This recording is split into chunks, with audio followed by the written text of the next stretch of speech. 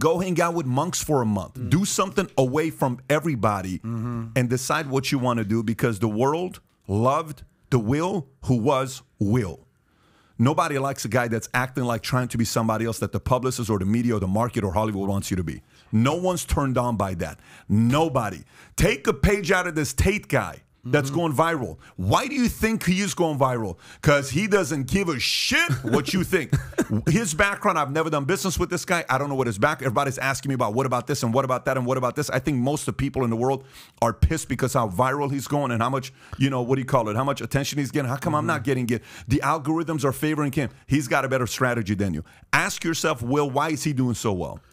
Why is he doing so well? Because he's an unapologetic badass that says what's on his mind. That's what Will Smith needs. But what do the algorithms and the world say?